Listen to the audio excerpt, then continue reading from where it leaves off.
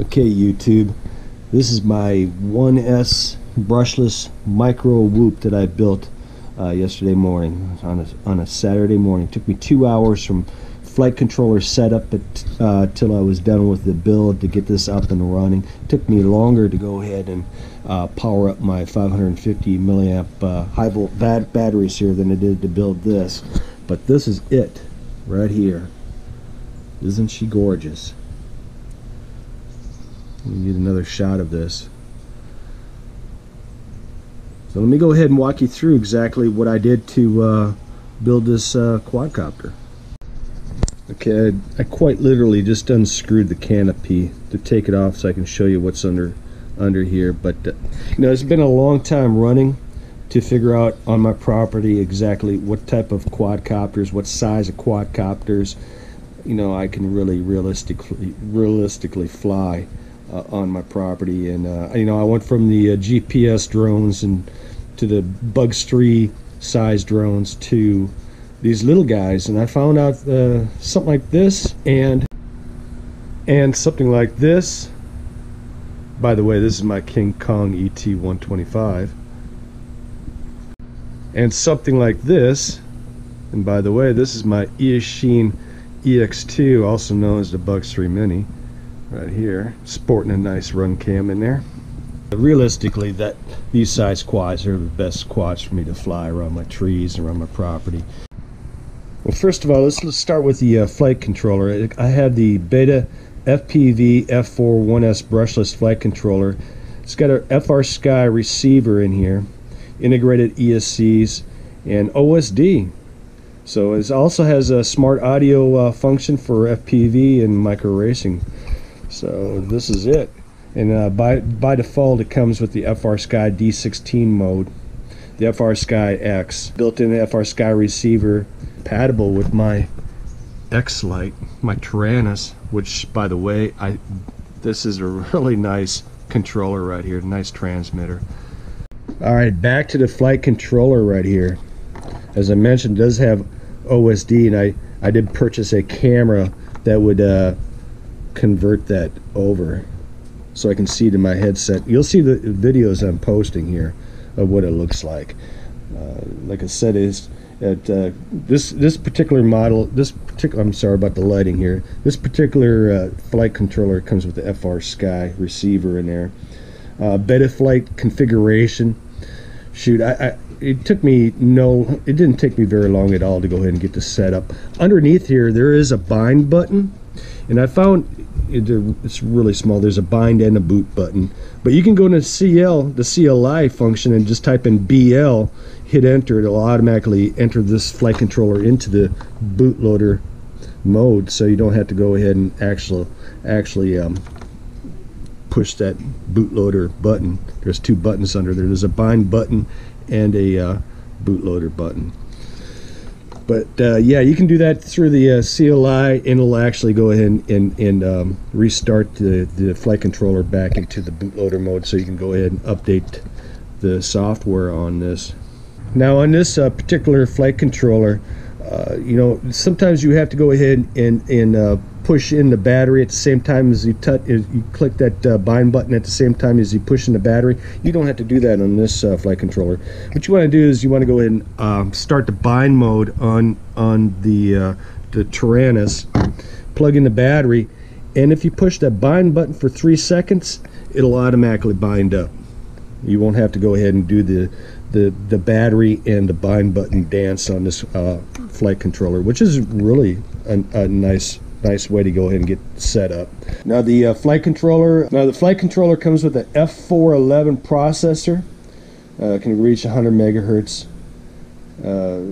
much faster than the F3 flight controller, which is only 72 megahertz, I believe. Again, it has an integrated FrSky receiver. This is actually compatible with the Beta 75 frame, which I'm sporting right here, and I have an extra one right here. It's actually the Beta FPV Beta 75 frame. It comes with a pair of two, and I'll go ahead and leave links for this receiver here, the flight controller here, as well as the the frame itself if you want to go ahead and build out.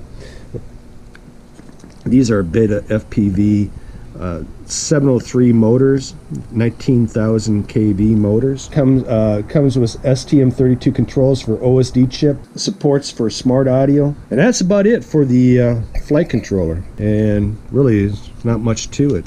Virtually all I didn't even update this board because I noticed that the software on here is August of 2018, which it's okay for me. There is a newer version that I could have went ahead and updated the firmware on the flight controller, but I didn't. It took me longer to go ahead and do the soldering of those small little pads that are really close together.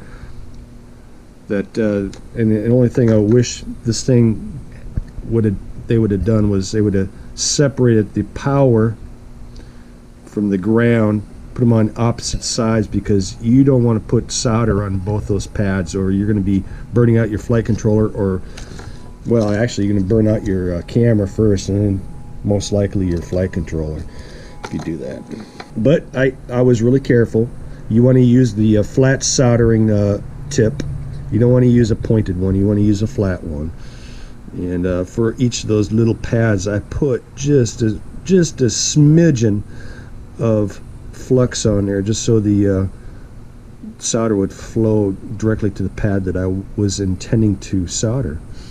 Now I do use some really good solder that has flux in it, but I used a little bit more flux just for so I could have some safety. This little canopy here is just a crazy pony canopy that I kind of did a hack job on both sides so I could fit my camera in there. And I put a little bit of double-sided sticky tape. I left the plastic on this side because I just want to separate the camera from the microprocessors of the board. I didn't want any bleed into the camera. And yeah, that's it. There's really not much to this little build. I believe these motors were 30 bucks, another 30 bucks for the flight controller, and of course this frame was like $4 or something like that. And these little canopies were like 2 bucks.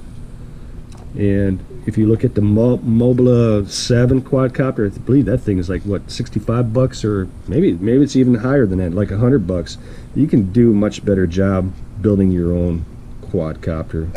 And this actually does. I do have some wind today, and you see from the footage, I've been flying up above my house, doing a little bit of acro, practicing my acro, because I really want to fly my acro on my King Kong, but kind of scared. But this right here, you're not going to break it. Worst thing you're going to do is maybe burn up a motor or ESC, but these are brushless motors, so you're going to burn up an ESC on the board before you burn up a motor. But just be careful. If you do crash, be prepared to hit that your kill switch on your controller. Okay, I don't know if you can see this or not. This is how I have my controller set up. I got 3 models in there right now. I have my B cores for my brushless micro loop. And of course, this new setup, I just named it Beta. And of course, I got my ET, my King Kong ET 125. And really, all I have on here is have it in D16 mode. Let me go over to page 6. I got 8 channels all set up here. I got my aileron, elevator, throttle, rudder, and I got a switch for my arming.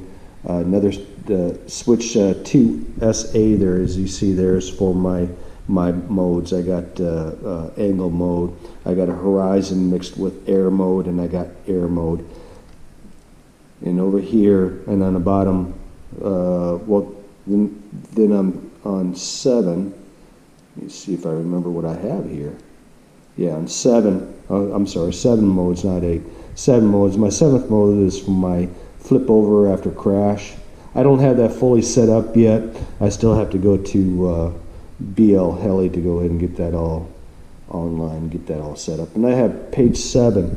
I went ahead and already automatically set all 7 channels on my endpoints. I find at 97.7, negative 97.7, and positive 97.7 gives me the exact endpoints as you would see in Betaflight. And I'll show you in a second once I get everything set up. I already got my quadcopter connected here to my laptop, and I'm already in, as you see here, I'm in Betaflight. So configurations on this board, I got it under a D-Shot 600 motor stop. I got the motor stop turned on. Accelerometer, as you see here, it's FR Sky X. That's the mode you want to be if you're flying FR Sky. Well, that's the only way you can fly that flight controller, because that particular flight controller is for FR Sky. You can go to CL here. I type in version here. I did not update the board at all, but if I want to, I can. Oops, I didn't mean to do that. Let me backspace here. Okay, enter. It's a Maytech 411 RX. I figure that it's already set up in 3.5, August 14, 2018. So it's pretty relatively new. So I didn't even bother updating the board. I can if I want.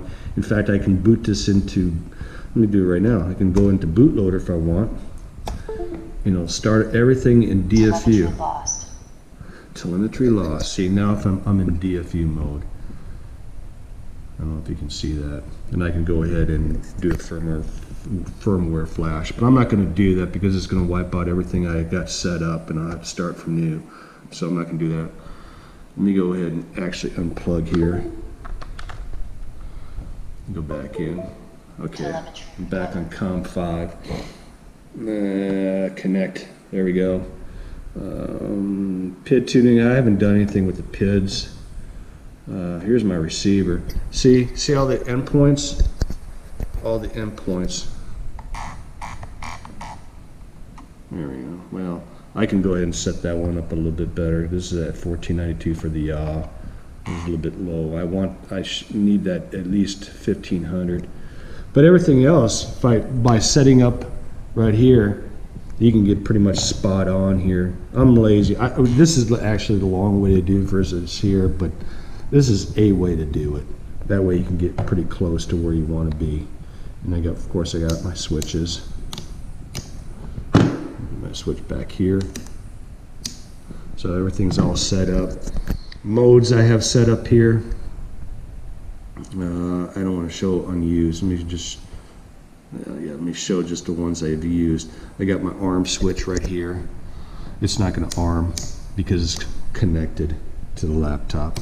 But I got my arm switch, angle, horizon mixed with air mode, and then I got strictly air mode, which is also acro right here. So if I go all the way down for my switch, now I'm strictly in air mode. Now I'm flying horizon plus a little bit of air mode. Horizon mode is going to still go ahead and kind of give you your gyro, so you won't actually. You can still do some flips and stuff like that, but it's still going to be gyro assisted. This is unassisted all the way with just on air mode. And it's angle mode. It flies much faster on horizon, and of course you can do some wicked tricks on air mode, and that actually look really neat in the goggles. I got my flip over after crash connected to one of the switches here, but like I say, I have to get into BL Heli to really go ahead and tweak these motors so it does flip over. Haven't done that yet, and that's about it for the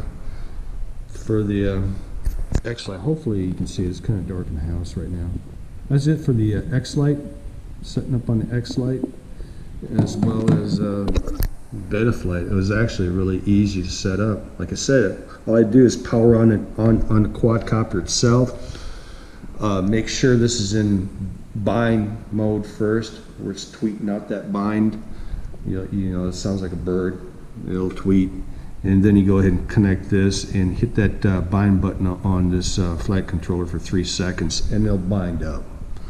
You'll hear Amber saying telemetry lost and all that stuff if you unplug the battery from here, but it's actually really easy to bind this up.